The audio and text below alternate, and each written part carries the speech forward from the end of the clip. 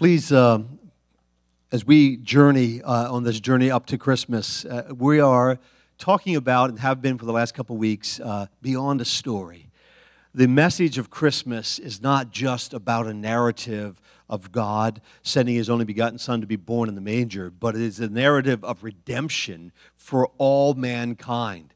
It's a narrative of God, Emmanuel, with us, how He's working in our life. And over the last couple of weeks, we've looked at a couple of testimonies of people's lives who have been impacted in the recent past. And this week, we're going to continue with that theme, and we'll look at how God not only redeems us, but then also continues to work within our life. Because salvation doesn't just start at one point, although there may be a starting point where we recognize and confess Jesus Christ as Lord, but it progresses from there. While it's complete in Jesus Christ, then we grow and we experience the beauty of what is the whole goal of God. It's to restore us to right relationship with Him, to return to that which He originally designed mankind to experience, is to walk with God. So today I want to continue with this beyond a story. We're going to look at one more testimony, but I wanted to look at Luke's Gospel, chapter 2, verse 19. And I want to capture something here that we might often miss. In this account, we see the story of Mary, and Mary gets a divine visit from an angel. How many know in her circumstances a divine visit from an angel would be helpful?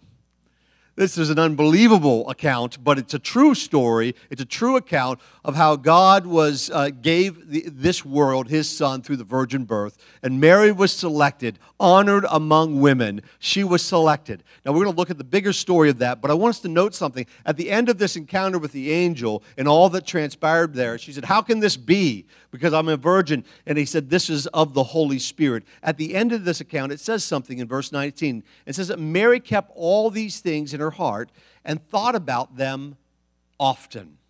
She kept all these things in her heart, and she thought about them often. Later in this same chapter, down chapter 2, verse 51, we pick up where we left off kind of last week, and that's where they were having to go forth, and we had this visit of the Magi, and we see this happening, also what's taking place is the shepherds come there, and she's looking at all these things, and they're returning. And in verse chapter 51, Jesus is now 12 years old. They go to Jerusalem, as they have done for many years. They are returning, and Jesus is no longer with them, so they return to Jerusalem to find Jesus teaching in the temple. And here again, it says something that's interesting in the Greek. It says, "And she returned to Nazareth, and he returned to Nazareth," Jesus, returned to Nazareth with them, and was obedient to them. And his mother stored all these things in her heart. So can you imagine for a moment the idea of treasuring, storing, pondering? The English word here is ponder or treasure. It's actually used in both of these verses. One is ponder, the other is treasure. But the Greek word here is the exact same word, and it literally means to place together for comparison. To place together for comparison. What Mary did was not just consider that an angel showed up to her as a virgin before she was married. Not just consider that an angel showed up to Joseph, who was going to put her away quietly, and told him. Not just consider that she had delivered this child, but at age 12, here again, to consider all that is going on in his life. So she put these things together. She placed them together for comparison. And I want to propose to you today that as we look at the Christmas story and as we look at the testimony today that we're going to hear about in the next few moments, I want you to think about what God is doing in your life. Place it together for comparison. What has He done in the past? Begin to consider all these things. Ponder them, and ponder them often. I can almost imagine Mary going about her daily business and doing the things that she had to do within the day, but in the midst of doing that, kind of daydreaming, thinking about, wow, I remember when I visited Elizabeth, and her baby leaped within the womb. It's in the account of Scripture. I remember the words she spoke and the words God gave me. I remember the angel coming. I remember Joseph, who was very disappointed in me, saying he was visited by an angel. She put all these things together, unpacked them, And as we look at the salvation experience and the journey in Christ, it sometimes requires us to unpack everything God is doing and see a bigger picture. A few months ago, we had seen Rick Dodonna, he was in the first service, was healed.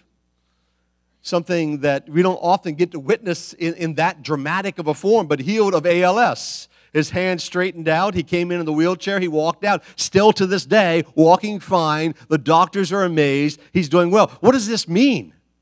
Well, you can look at one thing as miraculous as that, and we can focus on that. But what we see from Mary and the Greek here is you consider that miraculous event, and you consider the next miraculous event, and you consider all that God is doing. You unpack them and compare them together to see what the Lord has in store. Matthew chapter 12, verses 13 through 16 is about the account of the Magi show up just in the verses before this, and they visit and present Jesus with these gifts. And right after that, this passage of Scripture takes place. And it says, after the wise men had gone, the angel of the Lord appeared to Joseph in a dream. Get up. Flee to Egypt with your child and his mother. And the angel said, stay there until I tell you to return, because Herod is going to search for the child to kill him. And that night, Joseph left Egypt. Now, it's interesting to note that because you and I are accustomed to jumping in an automobile that has headlights. Are we not? We're accustomed to having all the features of convenience, paved roads, highways, things of that nature. But he's making a long journey, and the donkey doesn't come equipped with headlights. But that very night, he didn't wait until the next morning. That very night, he loads up his wife, he loads up his child, and he departs for Egypt, a place that no good Jew in his day would have wanted to go. They came out of Egypt. Why would you want to go back to Egypt, right? Consider that for a moment. There would have been no synagogue in Egypt, no place to gather the worship. He would have been so far removed from the temple, and yet he heard the voice of God and he was responding. How is this possible? You see, the journey that goes on in our lives, it's not just one event. The day you accepted Jesus Christ, if you've done that as your Lord and Savior, that's just the beginning of a long journey, a journey that actually started before that day when God began to work in your life. As we ponder today's testimony, I want you to think about your own life. What's the Holy Spirit wanting to help you unpack and consider about your own life? And as we approach Christmas, can we see it as more than a story? Can we see it as more than one event? Can we see it as the totality of God's working in our life? How He's brought people into our life, sometimes for short seasons. How we've had experiences at an altar or in a prayer closet or doing a song at a given time where God has spoken to us in a powerful way. How we've seen God work and minister and begin to not look at one of those things, but all those things. Because this is what Mary did. Mary pondered this. Consider her assignment for a moment. Look, they were given the Son of God. That was a great honor. It was also a great burden. Think of the inconvenience this caused them. We don't see Mary and Joseph here having a gripe session with God and saying, hey, look, you gave us your only son. This was miraculous. Why can't you protect him? Why do we have to go down to Egypt? Right? No one else is that carnal. Just me. Yeah, they don't have that.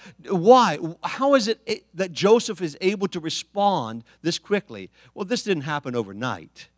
This was a journey. This was a process of God's working in his life to prepare him for this moment. And guess what? This moment was preparation for the next moment that God would have for them. And it just builds layer upon layer, precept upon precept. I want to share one more scripture with you before we turn to the testimony. Colossians chapter 3, verse 16. It says, let the message about Christ in all of its richness fill your lives. You know it's possible, and we'll hear this in today's testimony, it's possible to experience Christ and have God working in our life and still be missing out on some of the richness of God that's available to us.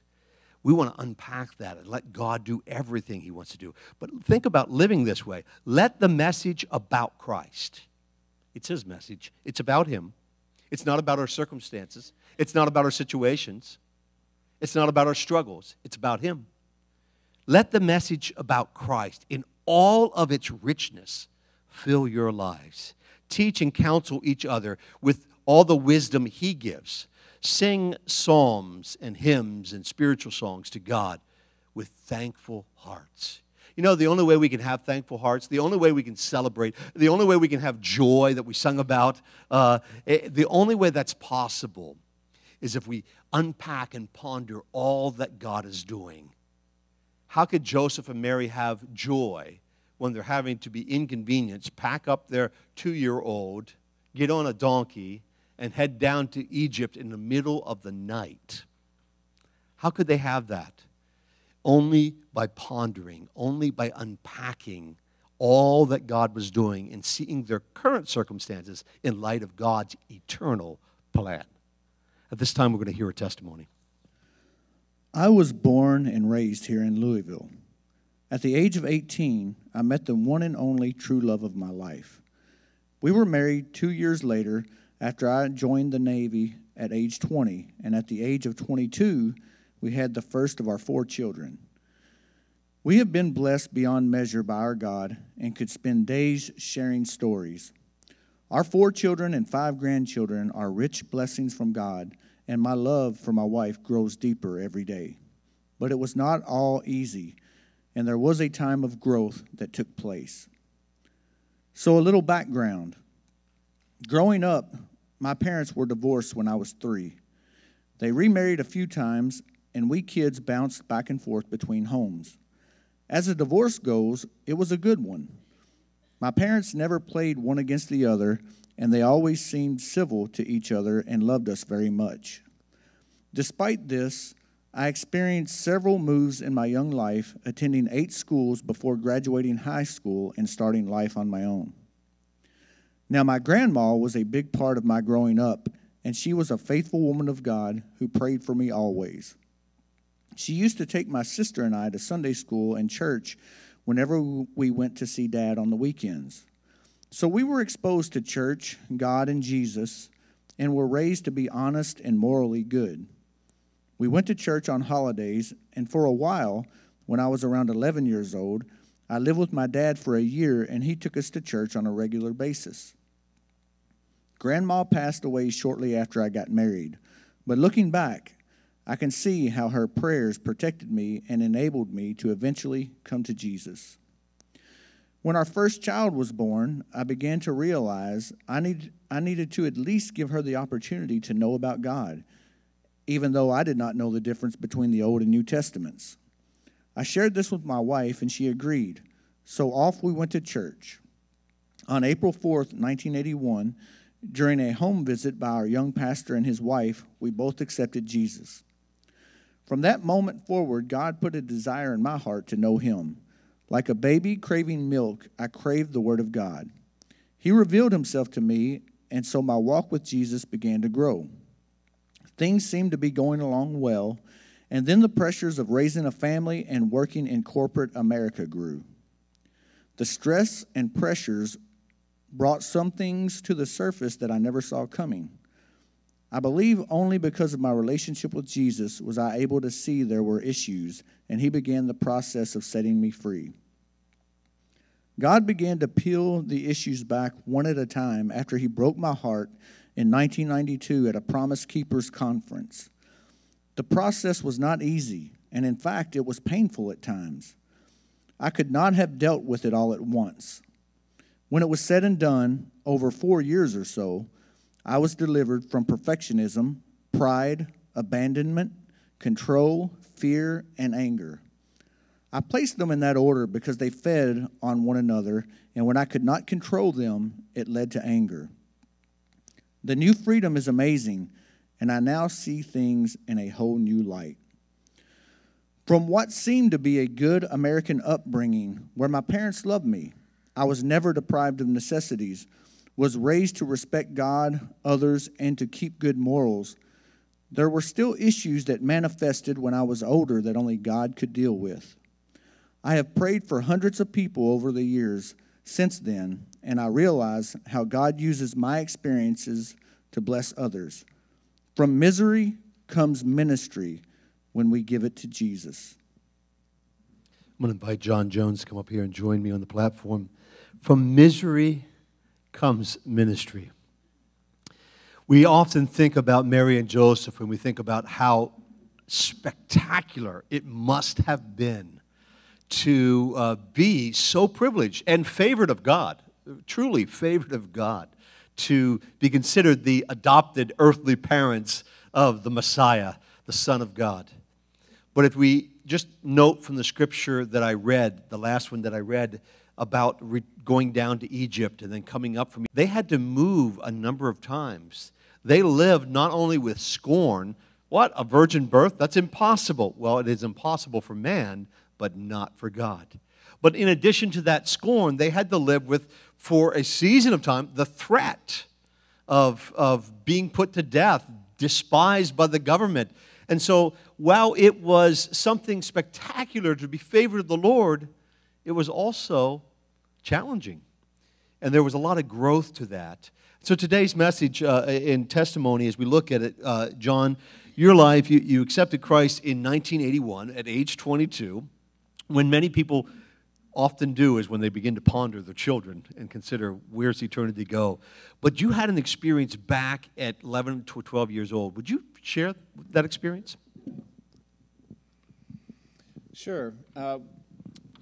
We went to a revival service at a high school, and I was there because I had to be there. I didn't want to be there. I was 11 or 12, and the message was given, and I don't remember anything of the message. I don't know if I even listened, but an altar call was made, and I was just compelled. It was my first experience of really Jesus calling me, and I did not fully understand it at the time, but I knew I had to go down. So I did. Went down. We then went and were given tracts and told, you should pray, find a good church, read the Word. And that was that. And so we were not regular attenders of church at the time, and that was pretty much that. And we went on from there. So you sensed him. You felt even while you weren't paying attention. Oh, yeah. I mean, it was like, I can remember the steps I took. I mean, it was so real, so I've got to go. I don't know why, but I've got to go down there. Your salvation, you often attribute to age 22. Mm-hmm. When did that happen? Explain that for us. Well, so our first child was just a few months old, and we were trying to figure out, just how to deal with all the things that we were dealing with. And we realized that our daughter needed to know this, at least have the same opportunity. I made a choice, which at that time was I really hadn't followed Jesus. And I went home. Melanie agreed, so we went to a little, actually it wasn't all that small, it was a pretty good size Baptist church there in Millington, Tennessee. And shortly, within a week or two, our young pastor, and he was a young pastor, and his wife visited with us. And there in our living room, after much pondering on my part, Melanie was like, come on, let's go. So she accepted Jesus, and let's move on with it. And I'm like, well, I don't know. It's a big commitment. And it really was. And so when I did, I prayed the sinner's prayer, and I invited him into my heart. And just like I said in the testimony, I began to just crave the Word. And so I was in the Word every day going forward from there. This testimony is a scratch of what all God's done. But that was the beginning, and that was truly, I just hungered for His Word. You said there was a season then, as you did that, you had somebody that was really helping you, mentor you at that point in time. But then you guys relocated. Tell us a little bit about that and then the journey there. Sure. So we relocated, and I didn't have I didn't have that discipling. I was getting it when we were in that first church. And so we looked and looked. We found a little church, but just wasn't getting that same discipling. And long and short of it, we started to drift away from the church and drift away from God. And so it got to where we weren't going to church on Sunday. And I was washing my car one Sunday on Euless Drive in Jacksonville, Florida. And the Lord spoke to my heart. I just, almost similar to that other incident, it was like, wow. He was there, and it was very clear I needed to choose Him or be without Him. And I just couldn't fathom that. So I shared earlier, in my ignorance and my arrogance, said, all right, God, I'm going to choose you. I'm going to read your word. And if I ever see any of your word not to be true, that's it. I'm finished. And so he's shown himself more than faithful and true. His word has always proven to be just as it says it is. You mentioned they're at your car, washing your car on a Sunday morning, not in a church service. A little different than your 11, 12-year-old experience. You're in a church service. Both times somewhat disconnected from God in the sense of awareness. But would you say that was as vivid of an encounter as? I knew as I knew. And I used to hear Faith Gibson's father say, you know when you know her. And that's my best way to describe it. I didn't understand it at that time, but it was like, oh, that was God. I knew as I knew as I knew. So it's somewhat similar to Mary and Joseph. They had to know that they know what they were doing. Joseph didn't just get up in the middle of the night and do this because he thought he had too much pizza. Right? Is that where we go sometimes? But he knew. Yeah. He knew. Yeah. I love the fact that God meets us where we're at. Whether that be in a room, in an auditorium, even if we're not paying attention. Or whether that be out there just doing our own thing, and he just divinely shows up. And I love that because I didn't bring that out in the first service, but as you said, I was thinking, wow, that's a neat journey. So you said, all right, your word to be true. So you began on this journey then, just continuing to pursue God, got a little bit more serious in your commitment, started going to church more. But then, tell me about the yard sale experience, because God was taking you deeper as well. Right. So, and I shared this earlier, so if you do what the Baptists teach you, read the Word, pray, go to church, you're going to get exposed to God. You're going to start to know God. And so he was revealing himself to me in his Word. And I began to see there was a fullness, and there was much more than just the do's and the don'ts. There was a relationship, and part of it included the miraculous. It included a spiritual aspect. And so as I started to inquire about that in the Baptist church, that wasn't necessarily received well. And I asked our nan, what we called our nan and granddad. They somewhat adopted us, a young couple and family. And they said, oh, no, honey, that's of the devil. And so I was like, wow, well, that just made no sense to me, and I'm reading it in the Word, and so I pretty much was indignant about that and said, if God would do it then, why wouldn't he do it now? So I kind of went off. God's faithful, though. He began to place people around us, and again, these stories, I could spend all day just telling you what happened around that, but one of them was I stopped at a yard sale on the way home because, again, we didn't have any money. We were just getting by, and I was always looking for something that somebody wanted to give away. And so I found these Bibles on the table, started talking to the lady. She asked if I knew Jesus. I said, yeah. She said, you ever heard of Pentecost? And I said, no, what's that? So she starts explaining her experience as a divorced mother, how she went to a church, how she was saved and then was prayed and filled with the Spirit. Well, she got my attention, of course, and I wanted to hear more about that. That was, again, God started to place people in my life that took me closer to him and a better understanding of him. And that was, again, there were so many things. My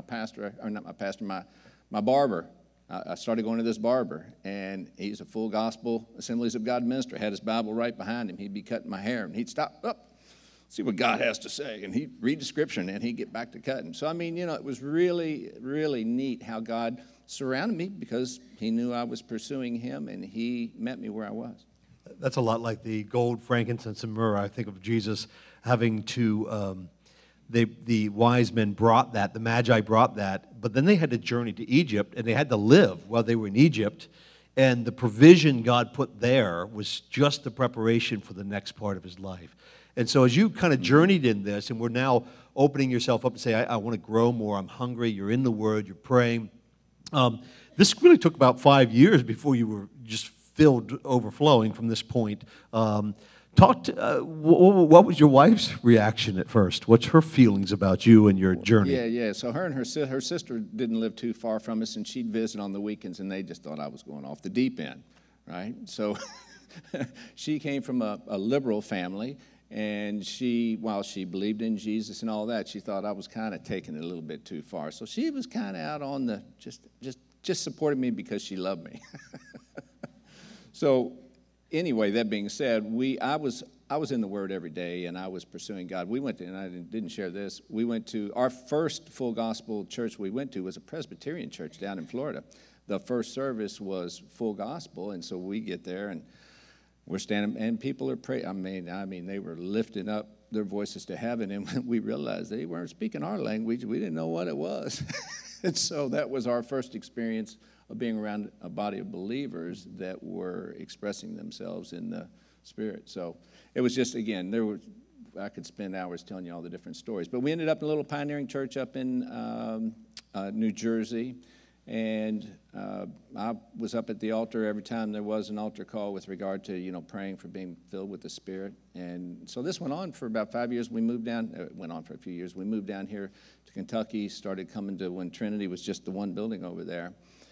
And my lovely, while I was consulting, so I was gone quite a bit, and she got involved with the church and our 3 children at the time, and got involved with a women's Bible study. Sharon Matthews led, and a lot of women in the church. Anyway, so she's at that Bible study, and I'm just seeing a change. God's transforming her, and she comes home one day, and I looked at her and I said, "You've been filled with the Spirit." And she said, "I'm sorry, I wasn't going to tell you."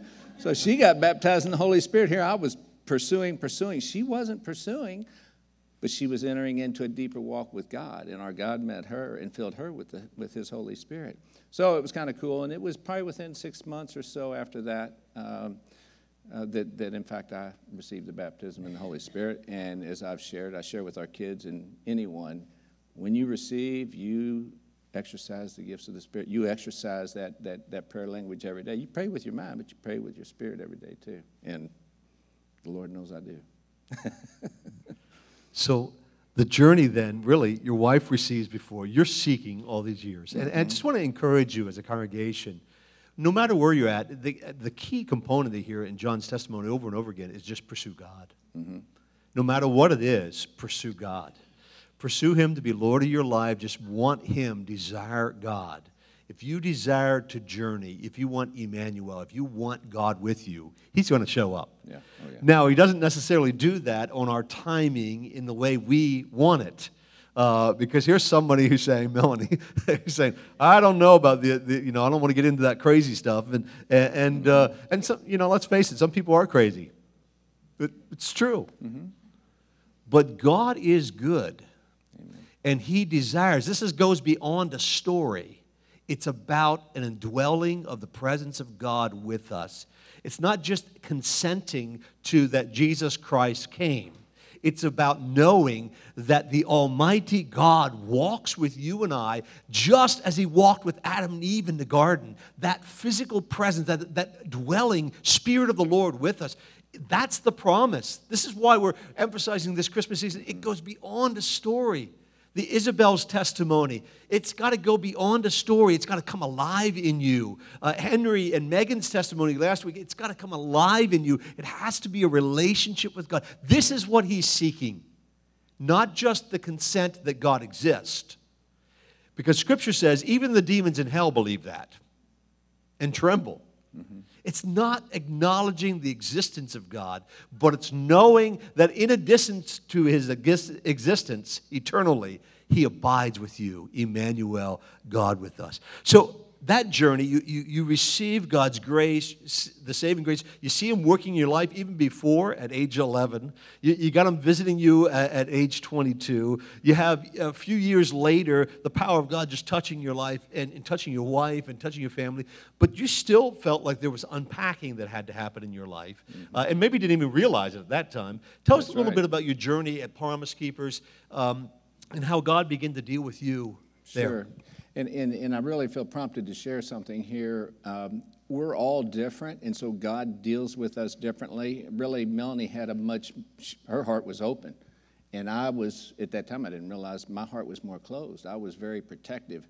And so we're all at different places, and He deals with, I believe He gave me those experiences when I was 11 or 12, and then when I was 22, because I needed them. That peace I had when I was reading His Word, because He knew I needed those to hold on to. And so He'll give us, and He'll give you what you need. You may not need that. You may need knocked over. And I was afraid He was going to knock me over with the baptism in the Holy Spirit. And I didn't want that. I wanted control.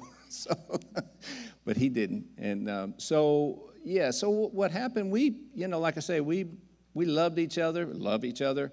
loved our children, and we're growing, and, God's moving. And so different things started to show up, and very similar to most of us, things show up in our life, and it's like, well, God, why are you doing that? I'm reading every day. I'm praying every day. I go to church. Why are you bringing this bad person in my life? Or why are you bringing this situation in my life?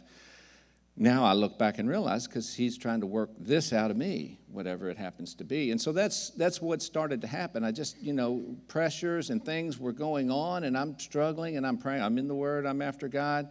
But I'm trying to deal with these things, and it started to become apparent. So we go to Promise Keepers, a group of men here from the church, and there were some here in this body that we go. And it's funny because Paul came up to he said, I didn't realize that happened while you were there. I said, oh, man, y'all have no idea what happened to me while I was there. But God just showed me. He opened my eyes and showed me how hard I had become, and it was trying to control everything. So when you're hurting, your tendency is to stop the pain. And so you try and control your situation. And so out of my childhood, I didn't realize all the upheaval caused pain. And so I was trying to control my situation. And what I wasn't mean, but I was very, it's my way or no way. And it was me trying to keep things in place. And so God just broke my heart for my wife and my children. I'm saying it now without thinking about it, so I can speak it. The first service, I couldn't quite get it out. But because he loved Melanie and my children so much, he was working on my heart, and he just broke my heart wide open. And she can tell you, I came home and I got on my knees. It was a major change, but it was a breaking. He needed to break me. And so from that time forward, I can get emotional. I was never an emotional man, not one. And so up to that point, I realized there was such a hardness. And it was protection. I was just protecting myself, self-preservation. So when I gave that over to him, he started to chip away. And I was like an onion. He had to peel it one at a time. I couldn't take it all at once. And I didn't know. I didn't realize what he had to work on. And so that's why I listed those things, because those were significant. And they all were things that dealt with in trying to control that situation. So you really tried to control to protect yourself. Oh, absolutely. Self-preservation. That's all it is. Yeah. And you don't know it. Looking back, had I not had Jesus, I probably would have ended up divorced like so many other people, just going in and figuring it was her fault when it was me. And it was because the Lord showed me. Very clearly, it came out because I was choosing Jesus, and he showed me. Otherwise, we've talked about it many times, there's no way we could have survived. I don't think. But so the journey with Christ, he instantaneously redeems us. Mm-hmm. But it is a sanctification that's a big word. It just simply means we're looked at as pure in God's eyes. We're made pure and right through the blood of Jesus Christ. But it's instantaneous and progressive. That is, that instantly, at the moment we confess Christ as Lord, we're forgiven. We're on our way to heaven. But it's progressive in that our mind has to catch up with what the Holy Spirit has already done in our life, what Christ has already redeemed. And so in that process, here you are years later, and God's peeling things off, big things, things that you might not have even realized. Did not realize. And I will say this, the beautiful part of it is, if you're dealing with those things, give it to God. If you're not walking in sin, He's working something out in you. And so that's what I've come to. So if something shows up now, I'm okay with it. I just move on, let him do whatever he is. I'll seek him if there's something I need to deal with. But God wants us to walk in all the freedom and all that he has for us. He has a plan for us. And some of us bring into that relationship things that have to be worked out. And that's really the way it was with me. Once you had that experience at Promise Keepers, you found it easier as you look down through the rest of your testimony in the future to come back. Those things would come back and haunt you sometimes, but you could identify them more quickly and deal with them. Sure. So after I really came through that about a 4-year period, and this is good for anybody who's found some freedom in Christ, and then you find you're going back to that. We've got testimony of healing in our hearts and in our physical being, and again, the enemy will come back and try and steal those things away. And so pressures can come back in. If you start to drift away from God and you're not walking in the Spirit, you're walking in the flesh, those things can start to rise up. And Paul tells us, it's an ongoing. We need to keep up the fight. And so, yeah, that's happened where I started to get in that situation again. I felt some of that old stuff wanting to rise up, and I'm like, okay. So guess what? I took it to prayer. I just took it and prayed in the Spirit and prayed in the Spirit and would get relief and then realize what was going on. So, I was able to move on from there. But yeah, that's just like being in good shape. You get to ride that out. So if all of a sudden you're not working out, doesn't mean you instantly lose all your muscle. And if you're eating well and you start eating bad, doesn't mean you instantly get a belly.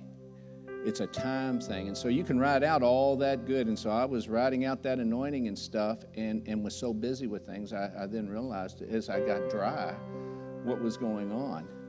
But God doesn't abandon us. He's still there. And so when I recognized that, I turned back and, He's faithful. He's there for us. So when I ask you to do this testimony, there's quite a bit more, and as you mentioned, there's a lot of details. Yeah. But how was the unpacking of it for you as you began to reflect upon this? And you and Melanie talked about this. And how was the unpacking? I'm trying to capture what Mary might have experienced in that pondering these things up in her heart that she had to consider them alongside of. How was it? How do you see this journey? The unpacking part, or once we got past that? The unpacking and just considering the whole package. Oh, okay. And the orchestration of that. Well, and that's a good point. So to kind of go along with what you're sharing there with Mary. So when I was going through those times, there were times I was like, I don't want to go through this. God, I don't want to deal with this. I don't want to face this. But I would look back at the experiences I'd had with him. I'd look back at the peace he gave me that passed understanding. I didn't share that in here. I look back and I realize, he's good. I mean, he is good. And you know what? I've chosen you. You've been true to your word. Excuse me. And so I stuck it out. I mean, it was for my relationship with Christ, but it was also for my wife and my children. And as I would go through those things, then I'd think I made it. Well, then things would start to bubble up again, different things. But I'd learned at that point, all right, Lord, what do I need to turn loose of? And so it got easier with each one because I started to recognize, okay, you're loving me, you're disciplining me, you're teaching me, and you're showing me, and you'll give me the freedom. And so with each one, it took the first couple, 2 to 3, I didn't fully understand what was going on. Then I started to realize, okay, what's up? And so I'd just go to him and I'd ask him, what's up? And he'd reveal to me, and I'm like, I've got to give that up. Okay, well, help me. That's the other beautiful part. I mean, I'm a doer. I'm all about do it. Well, the Lord has shown me, let me do it. Let me do it. Give it to me. And I still struggle with that. But it's give it to me. And he'll do it. And it's, again, it's giving up that control and giving it over to him. And in everything we do. It doesn't mean we lay down and we don't move.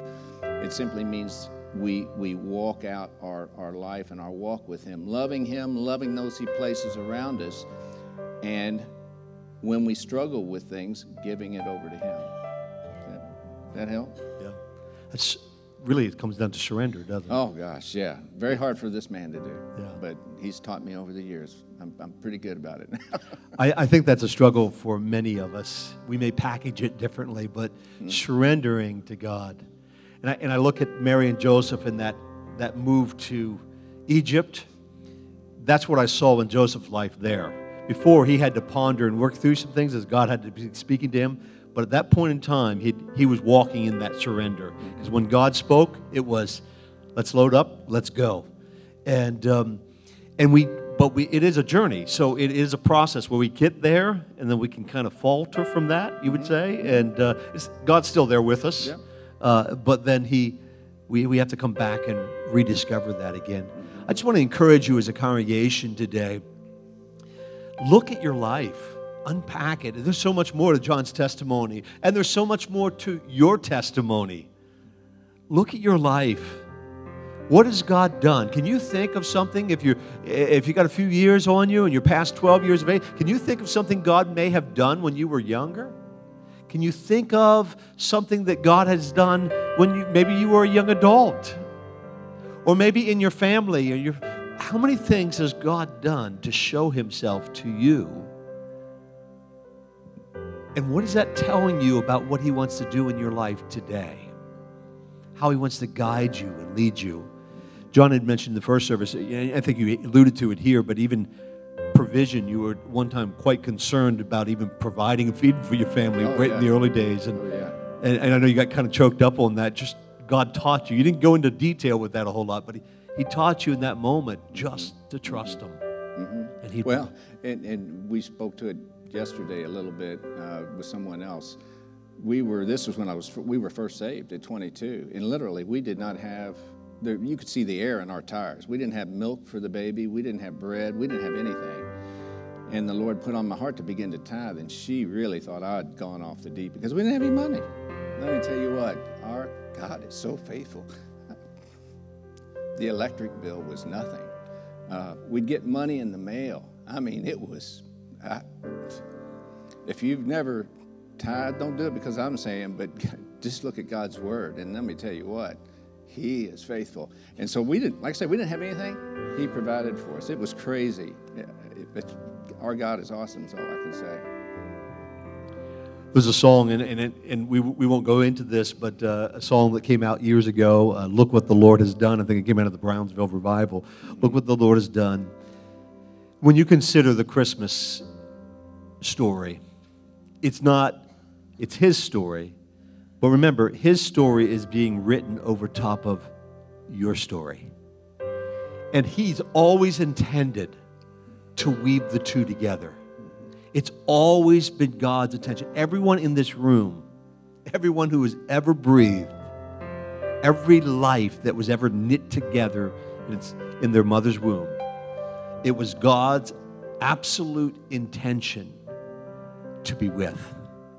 And to write a story not of your life and God over here, but write a story of our lives woven together with the working of the Holy Spirit.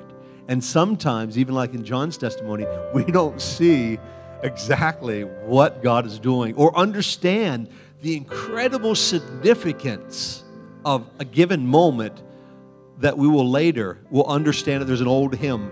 We'll understand it better by and by. That is God's gift to us. As you consider the birth of Christ this Christmas season, I want you to consider it's with you in mind. Consider, unpack all that God has done. Lay it out on your table. Write it down. Weigh through that and consider, put it together, as Mary mentioned, to consider alongside of.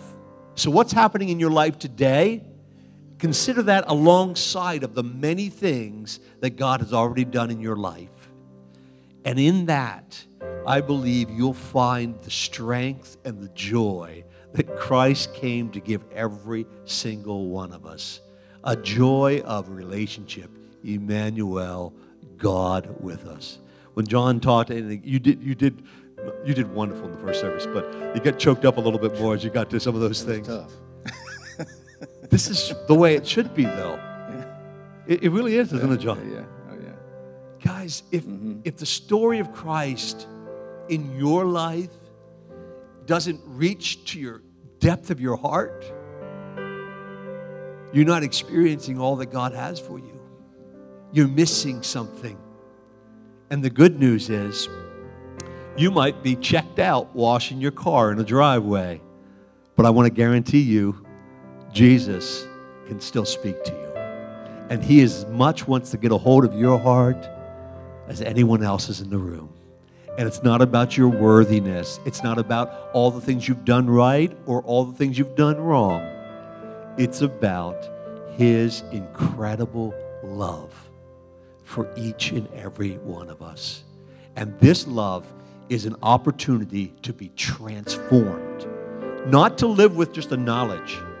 One of my greatest fears is too many people are walking around saying, I'm a Christian, because they have a knowledge that Jesus Christ existed. They have a knowledge that He is, and they kind of accept that as a fact. But you know, it's more than a story. It's a relationship, as John has said. It's available to each one of us. Let's stand to our feet together.